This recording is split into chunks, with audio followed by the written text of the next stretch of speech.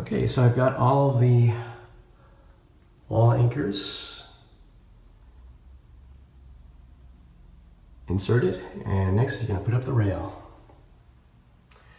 And you know, especially if it's a long rail, the easiest thing to do is try to find a middle point or a somewhat middle point, and then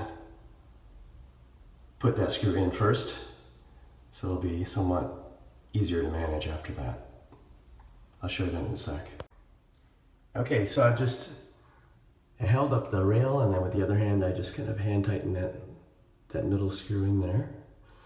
And you notice this rail, in this railing, make sure these notches are on the top part of the rail, and that shows you what orientation it should be. So those should always be on the top. Then once you've got that in, so then you just put in the rest, just hand tighten them.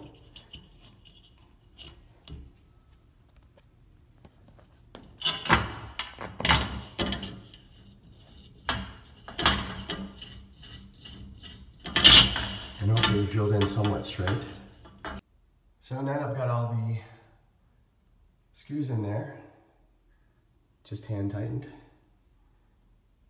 And it's going to take a lot of turning on these to get these to tighten up. So just use a drill with a Phillips head bit on it, and off you go.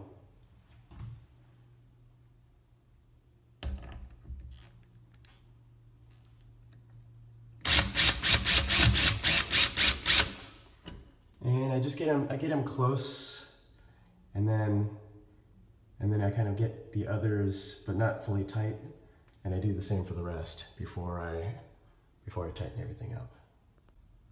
So now all the screws are pretty close, and I'm just going to do just really short bursts on the drill until the Phillips head kind of stops and kind of jumps out. You'll see. I was going to do it real slow, like short bursts.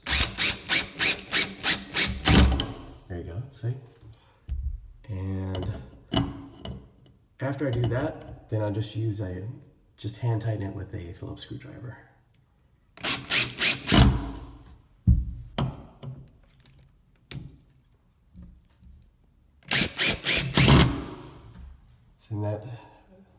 So all of them are like that, and just the reason I do that is because I don't want to strip the thread, that little delicate plastic thread that I was banging on earlier.